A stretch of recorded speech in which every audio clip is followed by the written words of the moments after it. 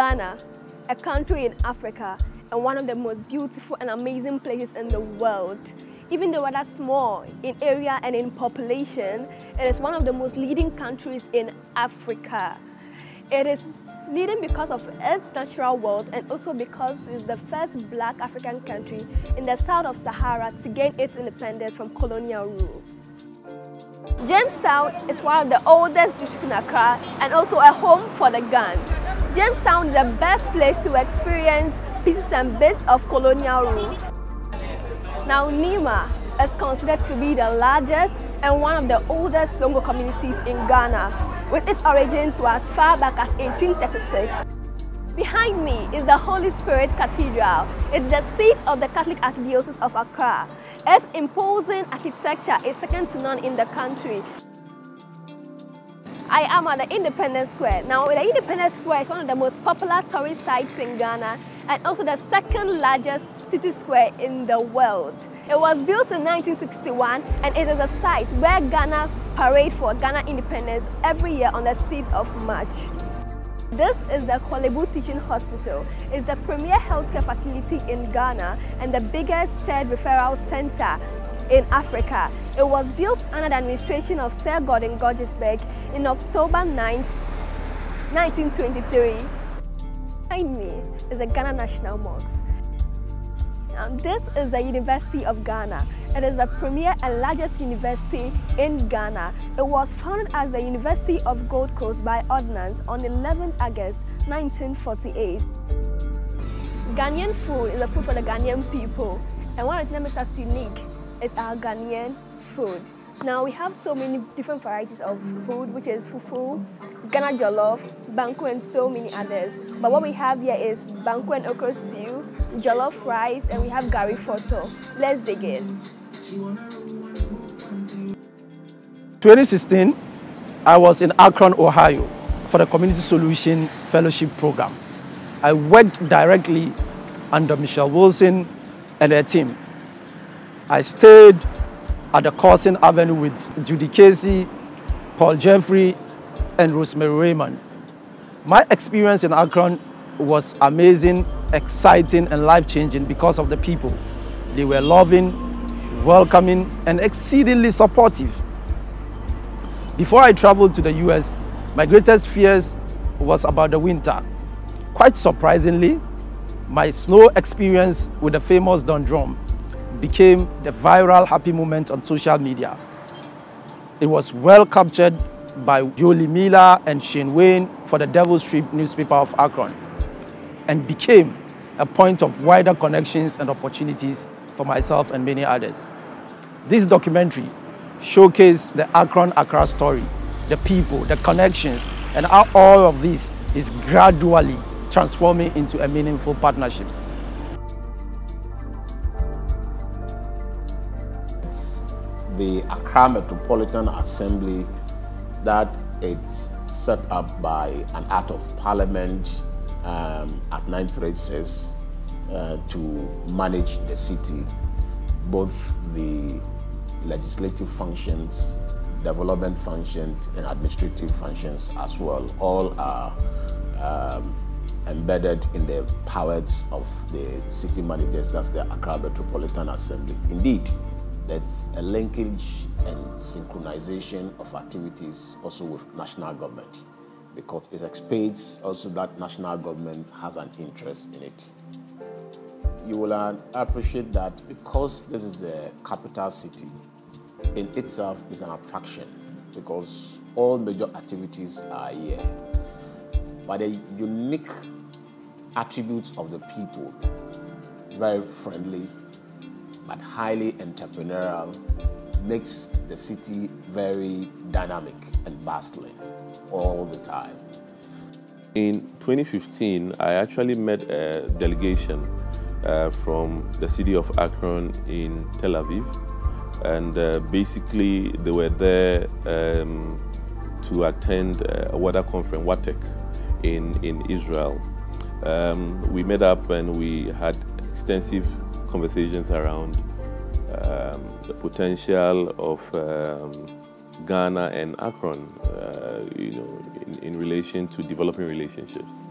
And subsequent to that, I had visits when I returned to Ghana to the then mayor, Mayor Kuvandapoy, who immediately embraced the opportunity. That was around October 2015. Later that year, December, he led a delegation to the city of Akron to go and sign a sister city agreement with the mayor for Akron. At that time, it was former Mayor Fusco. And that, I would say, was the beginning of a very wonderful relationship between the cities of Accra and Akron. In the area of health, we have initiated partnership between Ghana's premier hospital, Kolebu Teaching Hospital, and many top hospitals in Akron, particularly the Akron Children's Hospital.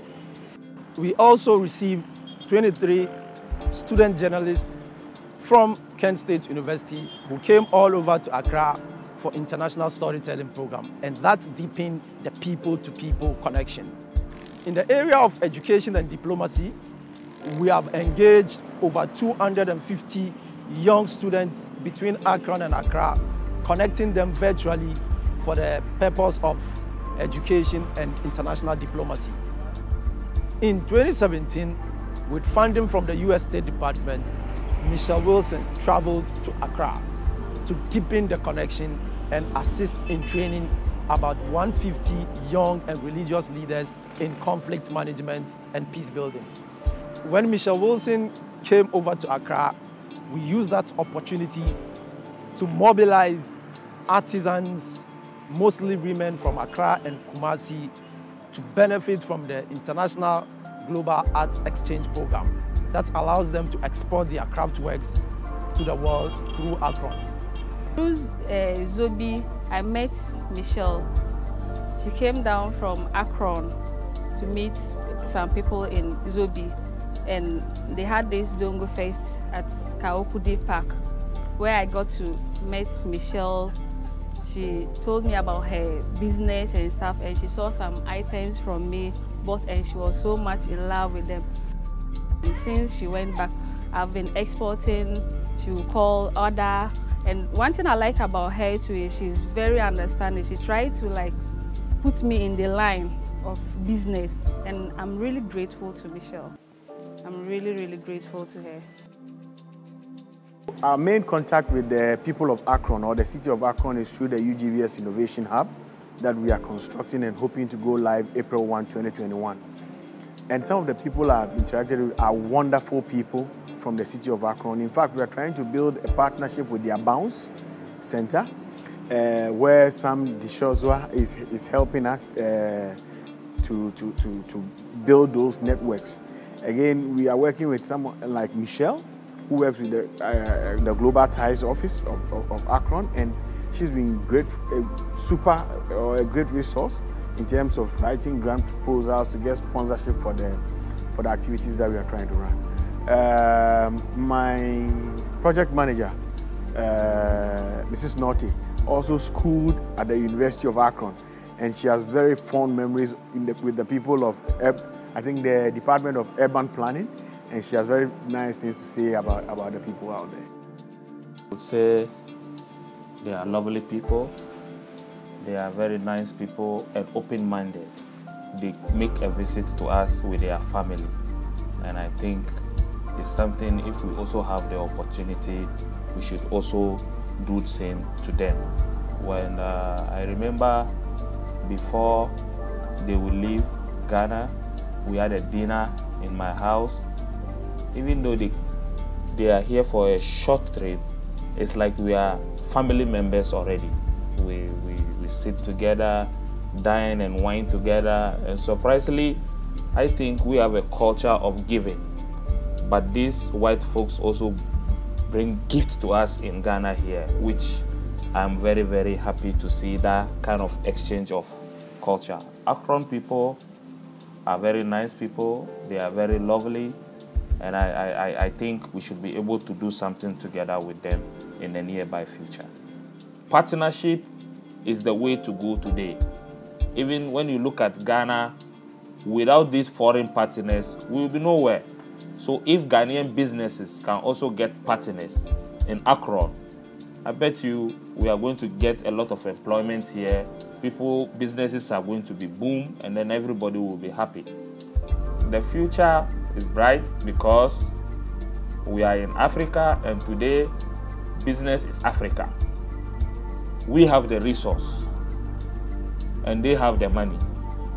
So if we come together, we can make a better tomorrow. So, premised on the leadership of the former mayor, Okuvandapoi, of course, with support also by the current mayor, we proceeded to set up a board to basically support the vision of the spirit of the agreement that was signed. So I'm particularly excited because since then, a lot of many initiatives have come out of that. If you look at what the folks in University of Ghana Business who are trying to form some kind of a hub, incubator to support businesses, both in Accra and Akron. If we look at what the Zongo incubator has also done, and many other initiatives like that, it all goes to the heart of the spirit of trying to engender growth, engender creativity, innovation between both cities of Accra and Akron.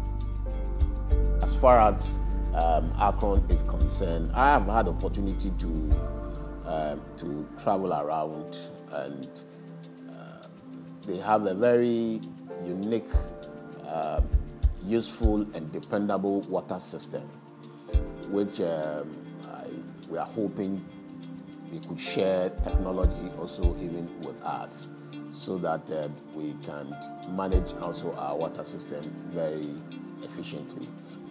We've entered into a very useful arrangement, and Accra have benefited a lot from this by opening up our formal institutions to have a direct relationship with their counterparts in Akron, and also exchange programs that will open a lot of doors as well.